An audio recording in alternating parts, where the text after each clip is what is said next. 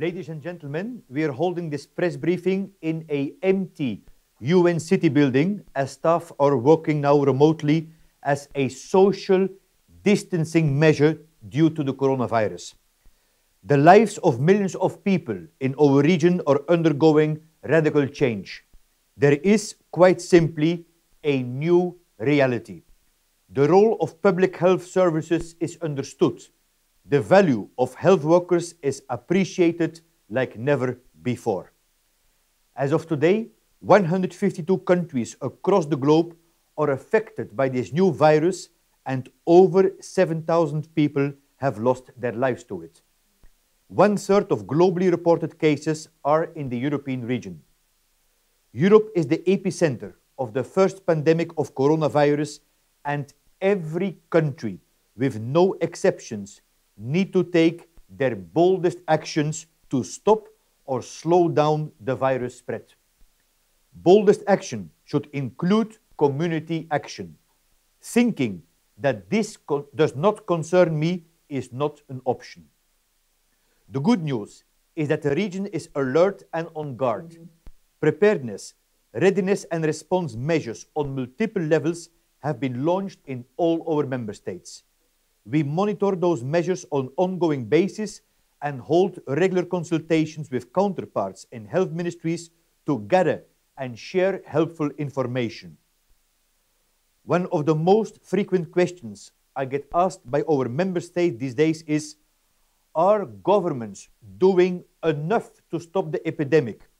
And the second question, are governments doing too much? Is it justified? To answer this, let me set out a few points about the scale of the response in Europe. First, we are dealing with 4 C's scenarios of the outbreak. No case, first cluster, and first evidence of community transmission. The outbreak is progressing at different speeds in different countries, depending on demographics and other factors. Some of our member states are in scenario 2 and 3, many are in 3 and 4. But the basic actions in each scenario are the same, but the emphasis changes depending on which transmission scenario a country is in. Every single country must assess their own situation and context, including virus spread, measures in place, and social acceptability, and adopt the most appropriate interventions. However, all should work to 1. Prepare and be ready. 2. Detect, protect and treat. 3. Reduce transmission. And 4. Innovate and learn while protecting the vulnerable people. It is not an either-or solution. It is a package of comprehensive measures that can bring the best results. At every step, the public should be informed and guided on how to protect themselves and others, support their communities, and maintain a sense of normality in extraordinary circumstances. Health facilities have to have the necessary equipment to care for those seriously affected and to protect health workers from exposure. We are fortunate that across Europe, many countries now have national response plans with efficient multi-sectoral measures and strong laboratory testing capacity.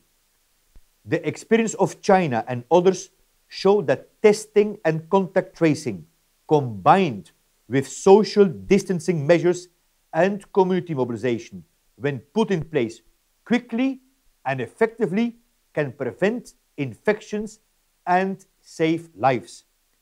At the WHO Regional Office for Europe, we provide technical expertise and guidance, collate and share information and innovation with all 53 member states, working with them around the clock.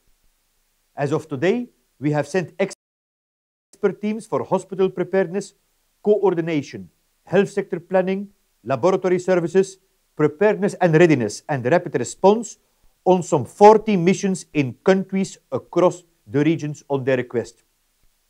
We have also a strong team on the ground in Italy, both in Rome and at the WHO Venice office. We are working with global outbreak alert and response network partners and emergency medical teams to scale up capacity to respond to an increasing demand for support on the ground. WHO is monitoring the potential risk of a disruption to medicine supplies, focusing on essential medicines critical for primary healthcare and emergencies, including antibiotics, painkillers, treatments for diabetes, hypertension, HIV, tuberculosis. WHO delivers laboratory equipment, medical devices, and personal protective equipment to countries in need. We are aware of some critical shortages and working hand in hand with partners like the European Commission, the WHO globally, and the private industry to tackle this. We are working with manufacturers increasingly on also increasing the laboratory testing capacity. I want to stress that the demand and the need for our support is growing. Resources are critical to sustain our effort so that no one is left behind nor at the sidelines. Everyone in the society has a role to play, not to be infected yourself, and if you are infected, to protect the other ones, especially the elderly and the people with underlying medical conditions. These are unprecedented times. It is important that countries work together, learn from each other, and harmonize the efforts. The virus can be beaten back by solidarity within communities, within nations, and within our region, together with individual psychological resilience. Thank you very much. For those opening words, for that statement. So we're going to go straight. We've got a lot of questions rolling in at the moment from the press. So I'm going to go straight away with the first question, which comes in from Carmen Paun at Politico. And there are three questions here, and I think these are best maybe sent over to Richard or delivered to Richard Pebbody, who's online. I'm trying to understand what are the issues. Are there not enough testing materials? How exactly do these tests work? And what companies, institutions provide them? Are there any reliable self-tests available on the market? So we'll go over to Dr. Richard Pebbody to answer those three related questions regarding testing. Richard, please. Yeah, thanks very much, Rob. So WHO, since the beginning of the outbreak, has been working extremely hard with all the member states to ensure that laboratories were prepared and had tests in place or mechanisms to refer samples from suspect cases to ensure that they were rapidly tested and results available to really help inform local public health measures, because you heard quickly and rapidly identifying and testing cases is one of the key elements of this important public health response. As countries have progressed through the different Cs, particularly into the stages of community transmission and numbers of cases mount, then there can be challenges in terms of accessing enough tests to meet the local demand. And that has happened, we're aware, in some countries in Europe, and we're working with those member states to advise them, and countries have made decisions to focus testing on the more severe cases. But in hand to that, clearly the measures still need to be in place to ensure that individuals who have clinical symptoms still self-isolate and their families, if needs be, also go into quarantine as part of the blended strategy to try to reduce transmission and prevent onward spread.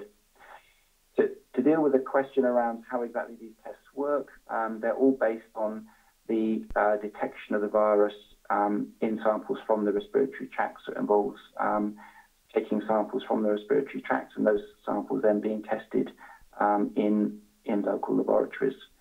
And there is work underway to try to develop self-tests.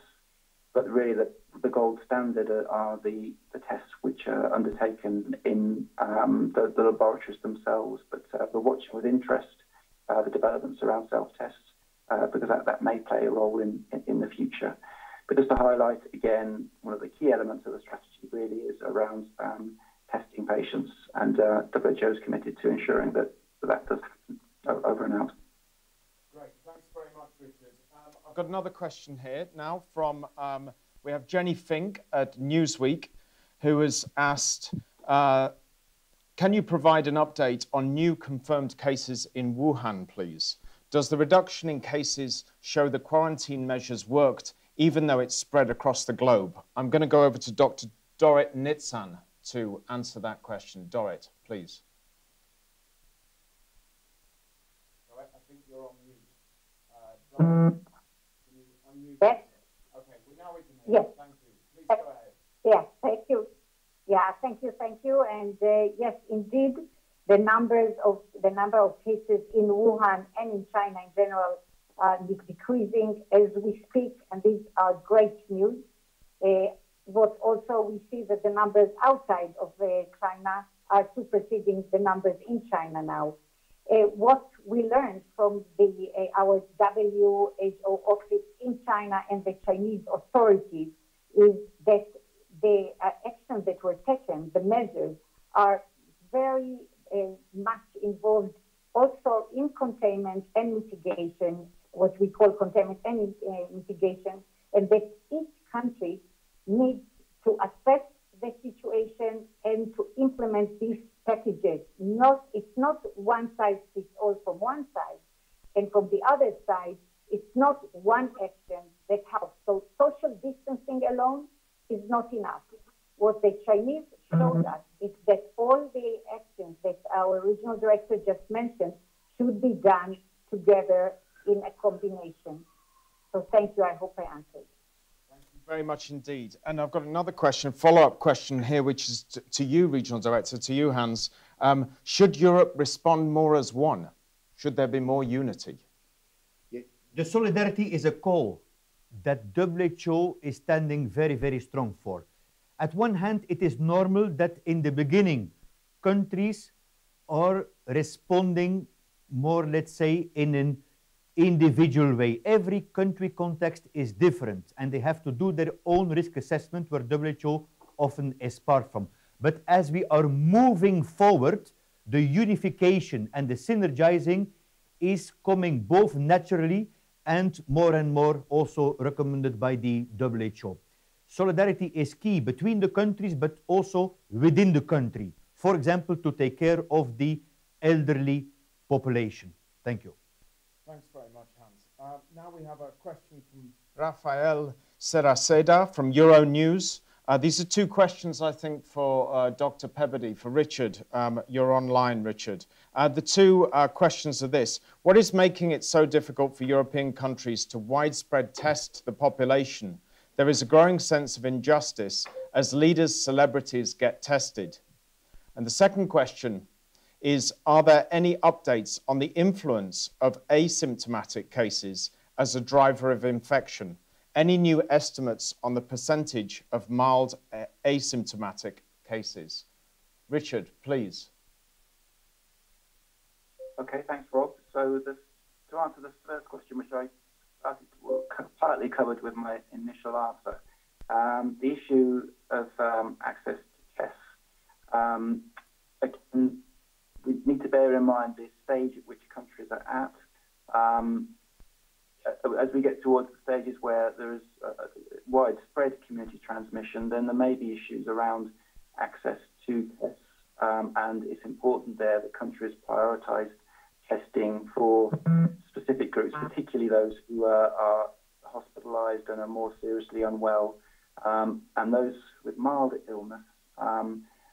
Assumptions can be made that those are very likely to be cases of COVID-19, and those individuals would then need to self-isolate to prevent onward spread. To deal with the second question, the role of asymptomatic transmission, I mean, what's becoming clear is that this is obviously a very transmissible virus, and that there is certainly people are infectious for a day or two or period before the onset of symptoms, what we call pre-symptomatic transmission. The role of purely asymptomatic transmission, people who don't develop symptoms at all, that's not totally clear, but it's unlikely that's playing an important role in transmission in the population overall. Over and out. Great, thanks very much, Richard. I've got a follow-up question, actually, which is related to that and the previous testing question from Josep Corbella at La Vanguardia. Spain had given up on testing all suspect cases because of a lack of testing capacity. Today, it has announced that it plans to start testing suspect cases again in the next few days. Has WHO helped in increasing Spain's testing capacity? If so, how much testing capacity is Spain expected to achieve? I don't know whether you can answer that, but I think you're the most relevant person on the panel to do so.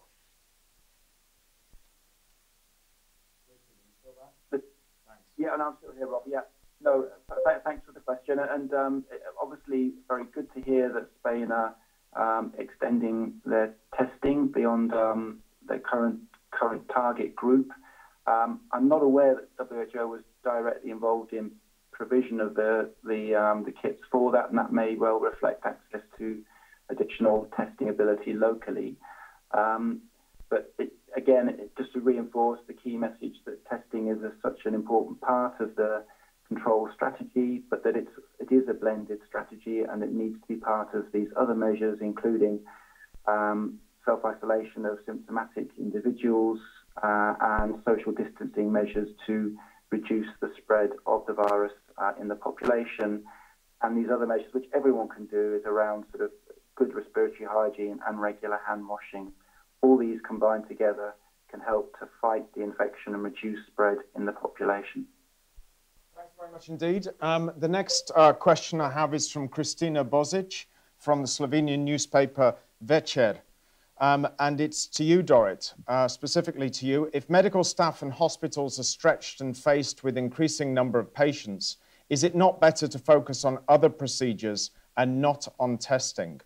If not, why not? Dorit. Yes. Thank you very much. Can you hear me? Yes, we can. Yes. Okay, great. Thank you very much. And indeed, it's a very important question. We are trying to really lower and flatten the curve. And that's all the actions that we are describing are actually aiming to get the milder cases outside the hospitals, while the more severe ones will be in the care and receiving the care that they need. For that, it's very important for us that the healthcare workers will be able to be, first of all, protected, well protected, and be able to provide the care that is needed in the hospital. So it's important to test the patients that are arriving into the hospitals, to know and identify them, to do all the contact tracing outside the hospital, while in the hospital focus on the care. Some of the health systems already prioritize the care and ensure that all elective surgeries and elective the procedures are postponed, while the focus is on the corona patients and those who need the acute care. It's important to continue to provide the acute care. People do continue to have other diseases, so we cannot only focus on corona, but we have to prioritize workforce at the forefront, protect them and protect the other patients in the hospital. I hope it was clear. Thank you. Very clear. Thanks very much. And a follow-up question for Hans with regard to the tests, and Dr. Tedros' call to test. This question is also from Kristina Bozic at newspaper Večer. Is there any opportunity for all authorities worldwide to receive testing free of charge? And what would, in your opinion, how could we encourage governments to test, as Dr. Tedros has highly recommended? Right. It comes back to the strategy that we know which works to turn the tide against the epidemic. Number one is to contain the outbreak.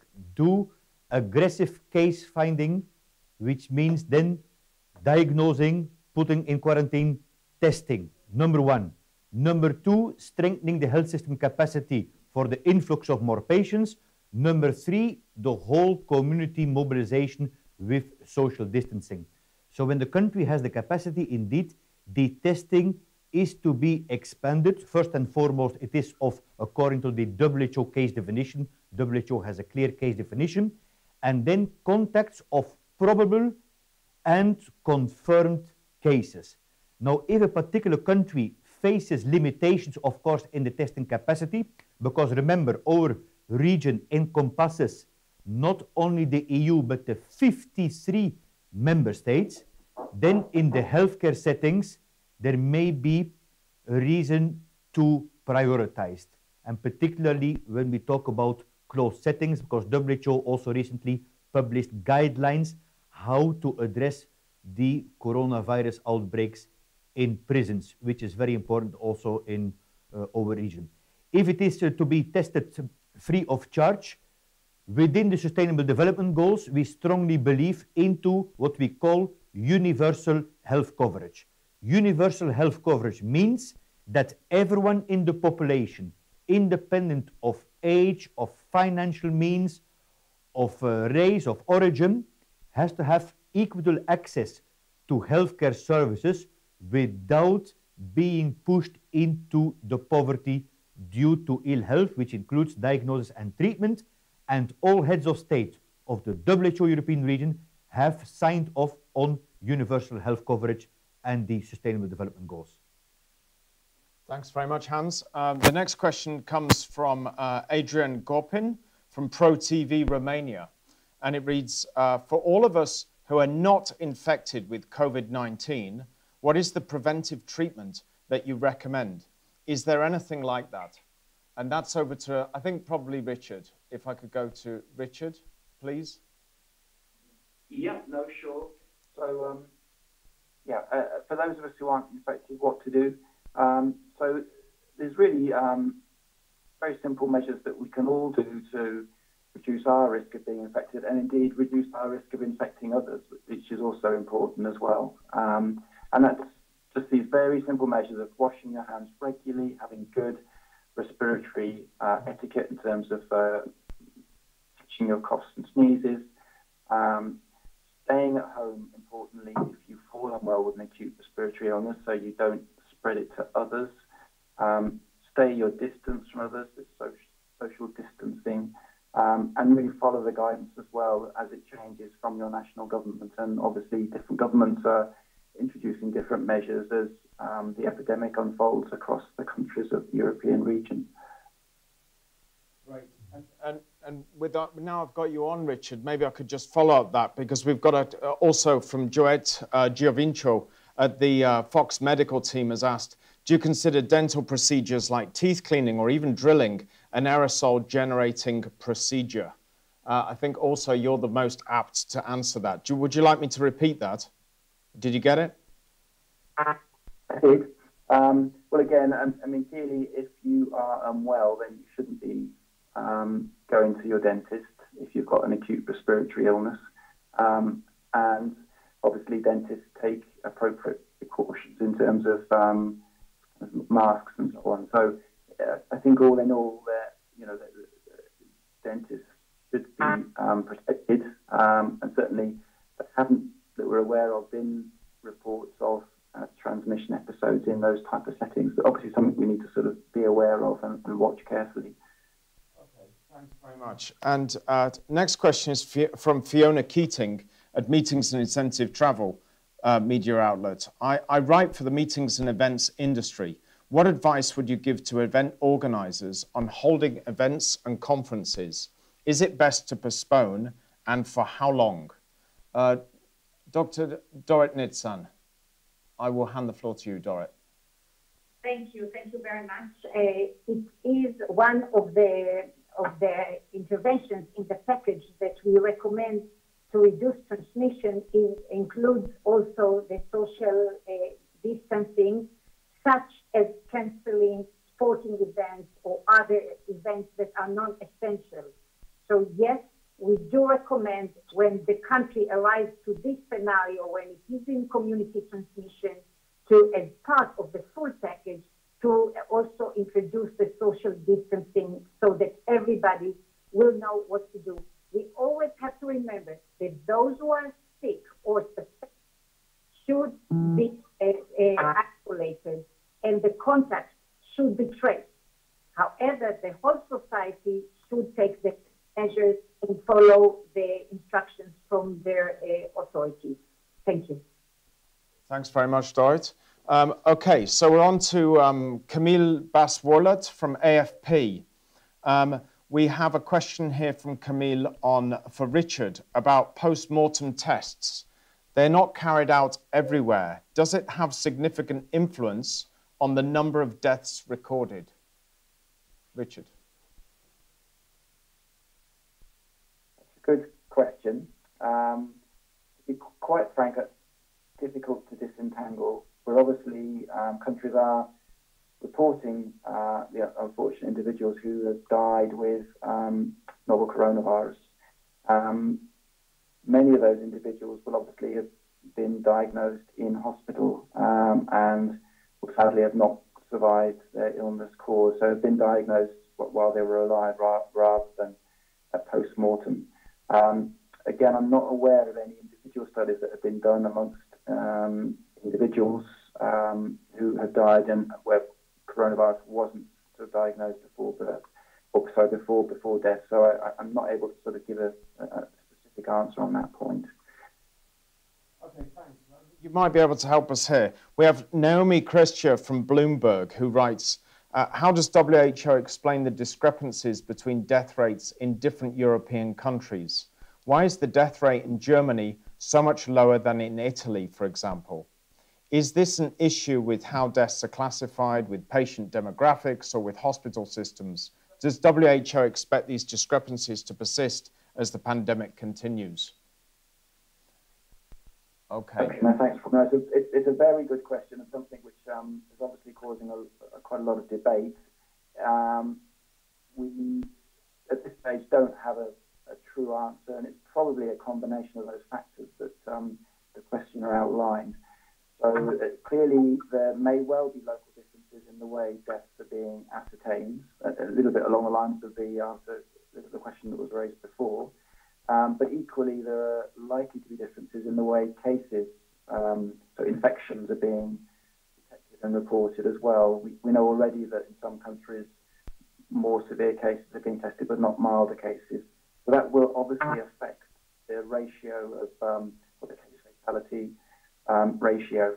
The other point, of course, is that those differences in case fatality ratios may be real, and that might reflect a range of factors. It might be because the demographics of the countries are different. Countries may have more elderly people, and so they're seeing higher death rates. Or it could reflect differences in levels of care, and you know, in some places that might be potentially struggling in managing, then the case fatality ratios may be higher. So at this stage, we can't give a clear explanation, but it's clearly something which is going to need further investigation to try and pin down whether those differences are real and what might be underlying that. Over and out. Thanks very much. And Dora, did you want to add anything to that response? I see the full picture that Richard just said. So it has to do with the population and with also the death association, as Richard said, because in some places, in these people that in some communities have other background diseases, sometimes it gets diluted or more pronounced. So it requires a really good look in each country's data in order to pin down the causes. And we will do that. Great. Thank you very much indeed. Okay, so the next question comes from Wei Wang from the Chengdu Economic Daily. And the question is this: it seems the countries in Europe have different ideas and strategies, such as group immunity, from WHO's recommended approach. Why is that? And is it necessary to push forward a unified policy? which of you panel members would like? Hans, can we hand that to you? Yes, thank you. It relates a little bit to a question that we previously heard. We do see an alignment of policies now, both on the health policy, but also other important issues like the procurement of the PPE, personal protective equipment. Definitely, the solidarity still can and should be stronger, but we see a positive dynamics over there. There, WHO is also using its convening authority to have the countries around the table, like we did a other attempt in the morning. So there is a hunger by the member states to document first and foremost what are the measures being put in place, and then rather than having a detailed common agreed action plan, we would go for a common set of principles, which then every country is to adapt according to where are they in the outbreak, according to the 4C scenarios, and also the context. There should always be a balance between protecting the public health of the population, the social and economic implications, and the human rights.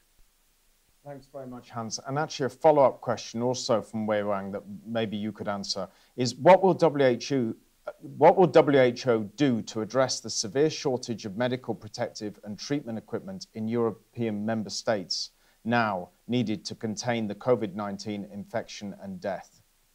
This is one of the most debated topics, and WHO, together with other partners, is working very hard on this, including on a very unique fund. It's called the Solidarity Fund for the COVID-19, unique partnership between WHO, UN Foundation, and also the private sector.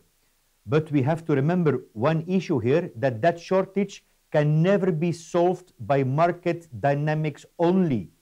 It will require collaborative actions. For example, lifting export bans on masks which are being stuck in particular countries. So yes, there is a need to incentivize the manufacturer to beef up the production, including in China, which is standing in solidarity now that the outbreak is going down to help also Europe. But there will always be a need for solidarity within the European Union and then within the bigger Europe. And Hans, I think I'm going to keep you on the spot at the moment because I have another question that I think is for you here. Vavava Podgrudina from Vedomosti business newspaper asks, how do you assess the effectiveness of measures of European governments? Have they been doing everything possible in the current circumstances? Yes, this is one of the most frequent questions I get. I think whether we are too early or too late is next to the point. The point is we know what needs to be done. It's a new virus. We take it very seriously. But let's again put in a little bit of a positive message here. China, South Korea, Singapore, countries have really succeeded to contain and push back. So we need a whole of government approach, a whole of society approach. 1, contain the epidemic. 2, prepare the hospitals. 3, mobilize the communities. And that is exactly what it meant when Dr. Tedros, the WHO Director General, declared a pandemic. It is to scale up, to double and triple the effort. That is what needs to be done now. Thank you very much. Okay. So we have the next question from Anna Dickman, Financial Dagblad, which is to Richard. What do you think about the Dutch approach to try and get herd immunity? Richard, I'll ask you that question first. I have a second question from Anna, but maybe I can ask you to answer that first. What do you think about the Dutch approach to try to get herd immunity? So, yeah, no, as we heard earlier, I mean, the strategy here for managing COVID-19 needs to be a blended approach involving a number of different arms of activity. It needs to involve finding the cases, isolating the cases, finding the contacts, quarantining the contacts.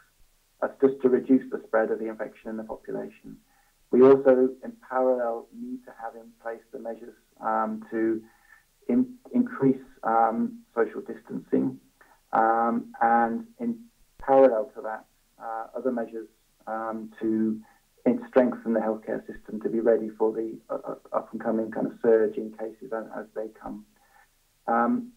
People talk about this issue of herd immunity, but I think what we need to focus on really is containing and suppressing the COVID-19 activity, to flatten the curve, to buy time for the health systems to prepare, to be ready for the increase in cases once they come and reach our health systems. Thanks very much. Thanks very much. Dorrit, anything to add on this question? Thank you very much. Just to add that we do not have enough evidence about the herd immunity, and I think it's not the right time for us to recommend it. We have to really check and know more about it. What we do know is that it is a new virus, as our regional director has said. It's a 12-week-old virus in the human race. I mean, before it was alive, but somewhere else. Now it is with us. It's a new virus, and we have to learn it. Is it a virus that causes immunity, or is it something like influenza that changes and needs to be, we have to trace it every year and race after it? So we don't know enough. And at this time, as we said, the comprehensive package of these very basic public and health care needs to be tackled. Later on, we might be smarter. Thank you. Thanks very much. I think you both very nicely covered Anna's question, and that was also an answer to Bevan Shields from the Sydney Morning Herald, who asked a similar question. So we'll move over now to a journalist from Hedg called Tatev Katatrinian. What kind of precautions should people take if they are in a coronavirus risk zone? Richard. Thanks for this question. So, I mean, this again is measures really around protecting yourself and protecting those around you. So, I think as we sort of discussed earlier, again, this is really around these very simple measures to reduce your risk of being infected and your risk of spreading it. So, really washing your hands often and respiratory hygiene.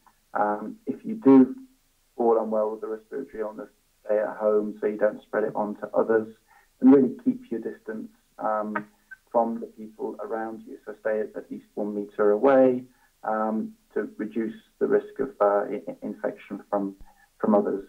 And again, just follow the local guidance that is there. That there may be special recommendations in place, and just follow that. That should hopefully keep people safe.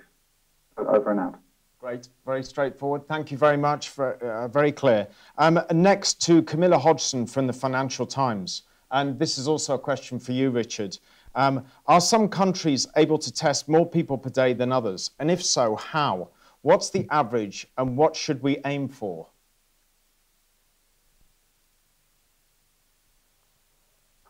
Okay, no, thanks very much, Rob.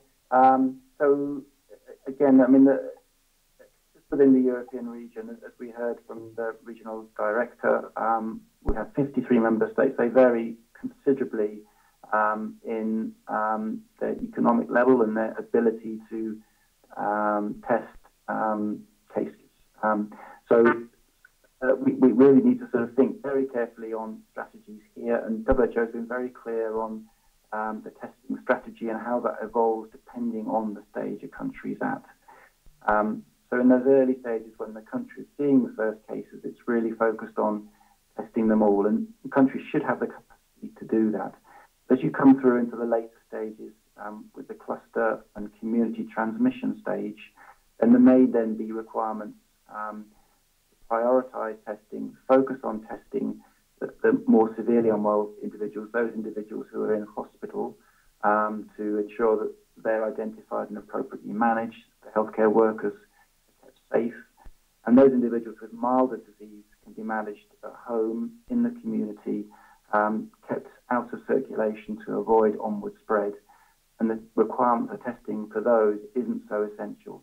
The clearly, in some settings, they may have the capacity to do that, but in those that don't, that is still an effective strategy as part of all the other social distancing measures to try and bring the infection under control, to flatten the curve, to buy time for the health system to prepare. Over and out. Thanks very much. Thanks, Richard. And the next question comes from Badia Afshin from Iran International TV, and it's for you, Hans. Will Europe as an epicenter act beyond its borders and support other communities like Iran, which struggles with the COVID-19 outbreak? If so, how? Thank you. We believe in a global world. And yes, we are sitting here in the WHO premises for the Regional Office for Europe, but we act as a one WHO. In fact, this morning we had the region director of the African region connected. On Thursday, we'll have the region director of the West Pacific. Every day there is a Health Security Council with the WHO Director General, Dr. Tedros, and my 5 peers, the 6 region directors. So absolutely support is around leaving no one behind. Europe has demonstrated its solidarity when it started. We also count very much on the other regions to support the WHO European region, and there is no any reason why support to Iran would not happen. In fact, the embassy of Iran approached also our WHO representative in Moscow in the Russian Federation to discuss this, and these discussions are being taken forward. If there's any very specific question, please do not hesitate to write us bilaterally. Absolutely, great, thank you. And the next question from Marco Lillo at Il Fatto Quotidiano. What do you suggest to do in Italy? Tracing and testing were the keys in Hubei and in the whole of China. Italy is doing enough on these 2 issues? I think that's a question. Sorry, let me rephrase that. Is Italy doing enough on these 2 issues? Maybe we'll go to Richard first and then Dorrit next. Richard. Yes. Italy is clearly the country really in Europe who has experienced widespread transmission first. So we're very much learning from Italy, from their experiences, from the interventions and so on that they've employed. That they're really taking this extremely seriously. The WHO joint mission with ECDC visited the country and helped to work with the Italian authorities on the local response. And the measures which Italy are introducing, again, it is this blended approach of social distancing, identifying cases, restricting people's movement, with the aim really of trying to dampen down transmission to, again, hopefully reduce the pressures on the healthcare system, which of course they are really experiencing to the nth degree, really something for the rest of the region to learn from in terms of what measures to introduce and when. Over and out. Thanks very much. And Dorrit, please. Thank you very much.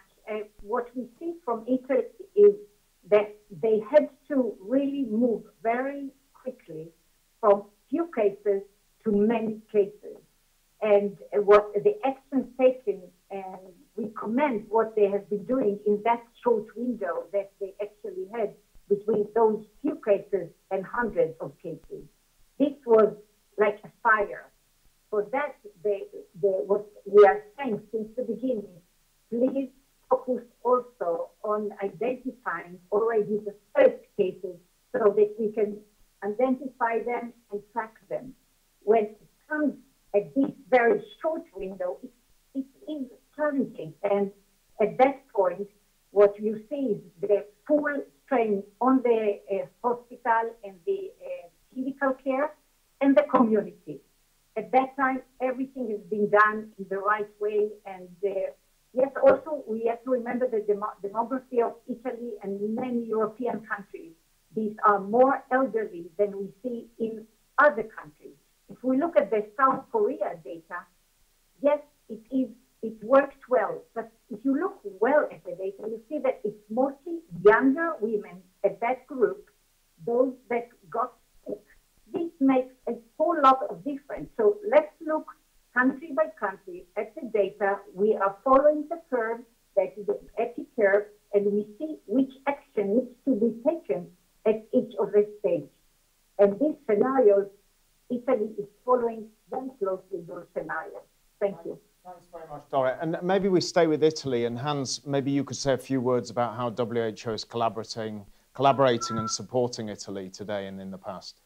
Italy was one of the 3 countries where we had a rapid response team. So very shortly after the issue was increasing exponentially, with a team in Rome to work hand in hand with the Istituto Superiore di Sanità, the leading public health institute, and the Ministry of Health. And I really would like to express my appreciation to Minister Speranza himself for, from the very beginning, very transparently sharing the data. Because I always say, Italy is now the platform of know-how in Europe. So what we're doing in Italy is not only for Italy, but Italy is doing for Europe and the rest of the world. And then we also have the very intensified work with the different regions in Italy, as the health system competency also lays with the regions, and then working hand in hand with the Civic Protection Committee, which is the ultimate body which is convening the national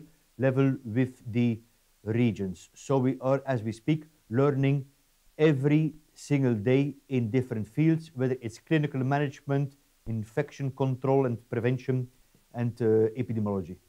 Super, thanks very much, Hans. And a quick question for you, Dorit, from Isabel Sacco from EFE.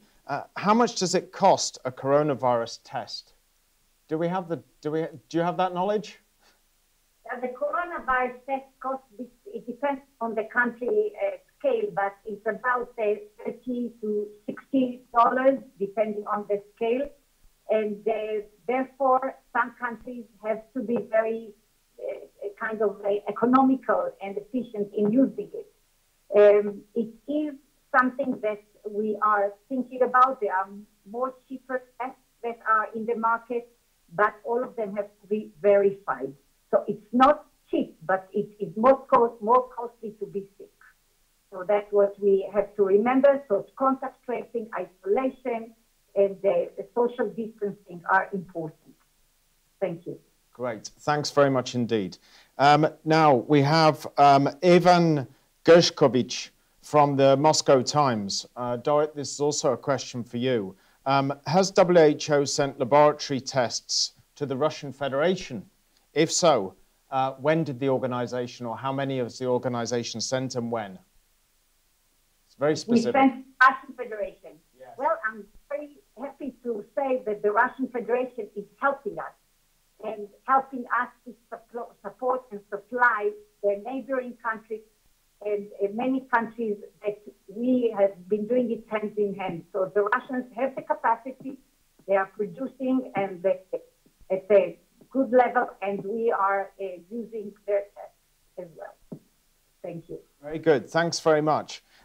So Richard, we've just got time for a couple more questions. I'm going to go to Richard on the next one. Are lockdowns good or bad? So I'm assuming this is referring to countries locking themselves down as a preventive measure or as a national measure. Are lockdowns good or bad? And that comes from Christian Orlik from the DPA. Yeah, no, thanks for that question. So, I mean, this again comes back to the strategies around social distancing and trying to reduce spread of the virus in the population. And countries need to look very carefully at the blended approach that they want to use to try to do this. There are a range of strategies that you can use. The idea of lockdowns have been used in places like China and also more recently in Italy to really kind of reduce the movements of people to try to limit spread so that they can play a role. But of course, there are also elements to it as well on the side of ensuring that people's morale and the social acceptability is maintained as well. So there are risks and there are benefits, but we're obviously dealing here with a virus that requires a whole gamut of interventions to try to bring it under control. And at least in some scenarios, lockdowns may be part of the menu that's needed. Over and out. Great stuff. Thanks very much. Now, we're rapidly approaching the top of the hour, but I'm just going to ask Hans, we've got one more question here from Adam Vaughan in the New Scientist magazine. The UK dramatically escalated its response measures to the virus yesterday. Do they go far enough? And is the UK doing enough on testing? It has stopped testing for people with mild symptoms. Yes, so we are very pleased to see that indeed the United Kingdom is getting into the mainstream and stepping up its efforts, because the UK has I would say, the bacon of public health in the WHO European region. So we applaud this very much. Comes back to the basic measures that we know are working. Contain the outbreak, strengthen your health system capacity, and number 3, mobilize your community, but in doubling and tripling the effort. Thank you. Wonderful. Thanks very much. And I think on that note, we can thank everybody for, we've just got one more question. Excuse me. Sorry, I've just heard the ping go here. Let's see. What are the WHO guidelines for countries where hospitals are reaching maximum capacity? That's just in from Jenny Ravello at DevEx. What are the WHO guidelines for countries where hospitals are reaching maximum capacity? Can we send that over to you, Dorrit? Yes, thank you. As we discussed earlier, prioritization is a key. We are trying to prioritize the actions and the procedures in the hospitals so that only those that really need to be hospitalized will be hospitalized. Also, emergency medical teams, our initiative and partnerships with organizations are coming side by side with governments that need help. And we have already some of our emergency medical teams deployed. In some areas, they even moved to very innovative approach of drive-through to do some testing. So we have to be very innovative and to find a way to ensure that those who need the care get it. And we are ready to work with you. Thanks. Okay, wonderful. Thanks, Dorrit. And I can see that there are more questions now rolling in. We'll endeavour to respond to those questions bilaterally with you in writing. But if I could just turn now to the Regional Director, Dr. Hans Kluge, to close. Thanks. Thank you very much, Rob, and thank you to my colleagues and everyone connecting. I always say that I count on the media as a part of the public health effort. Public health is defined as the organized effort of society to prolong life and prevent disease. So you have really a very important and ethical duty on the reporting, also to push back the infodemic of fake news and report according to the guidance of the national authorities and WHO. Every one of us has a responsibility to contain and slow down the outbreak, and solidarity is key, psychological resilience is key, and to walk the talk. Thank you, and I wish us all to stay healthy and take care of those who are sick. Thank you and have a nice day.